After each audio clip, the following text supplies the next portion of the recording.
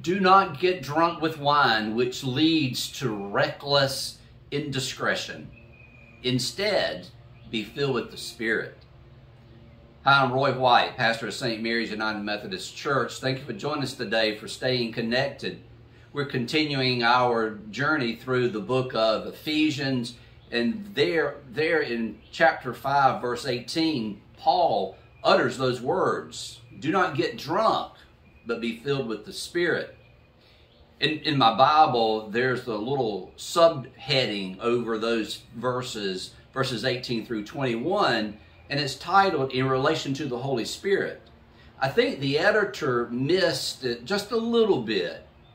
And I think that could be better titled, In Relation to Drunkenness.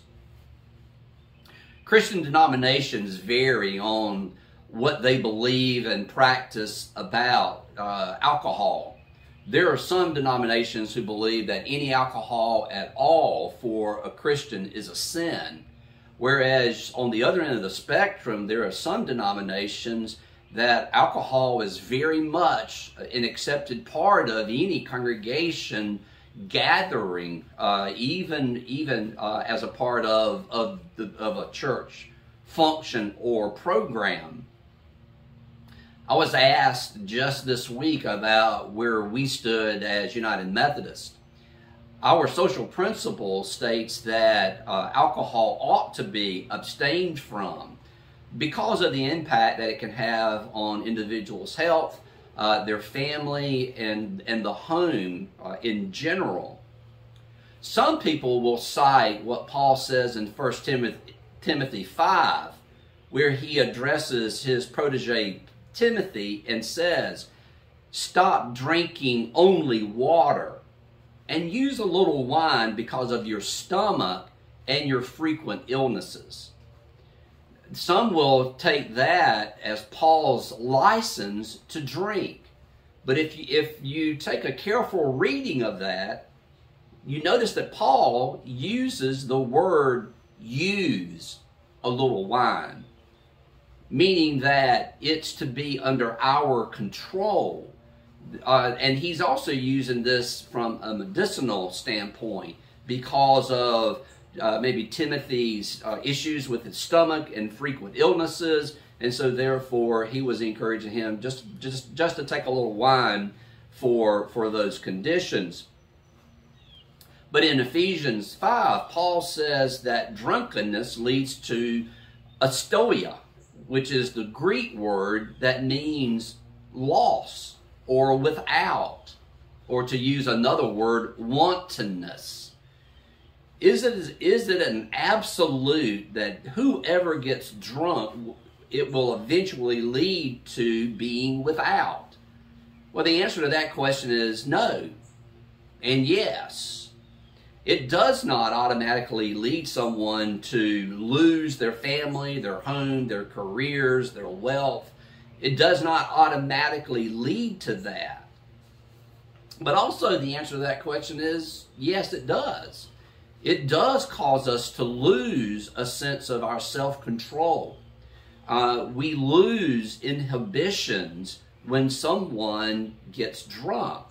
There's a release of dopamine in the brain that leads to actions that we normally may not engage in. It can lead to individuals doing and saying and acting in ways that they would never do if they were sober.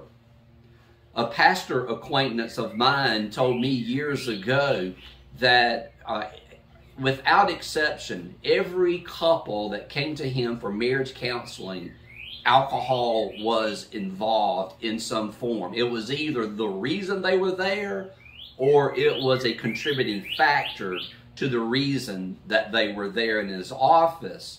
And oftentimes it was there because the marriage was in trouble and headed for divorce. As a follower of Christ, our lives are to be honoring to God. And one of the ways that we honor God is the way we live our lives, and where we are faithful witnesses to the grace and the power of the Holy Spirit in our lives. And in addition, there are health reasons why we ought to abstain. And there's also relational reasons why we ought to abstain. Paul's antidote to getting drunk: be filled with the Spirit. Being drunk never accomplishes anything good. Being filled with the Spirit, that always leads to things that are good. A much better and healthier way of life and living with others in our community and in our families. So instead of getting drunk, he says, be filled with the Spirit. Be under the influence of Jesus Light rather than Bud Light. I love the song One Day at a Time, not the One Day at a Time Sweet Jesus version, but the Joe Walsh version, which tells of his journey of sobriety. That wonderful song begins with the words, I was always the first to arrive at the party and the last to leave the scene of the crime.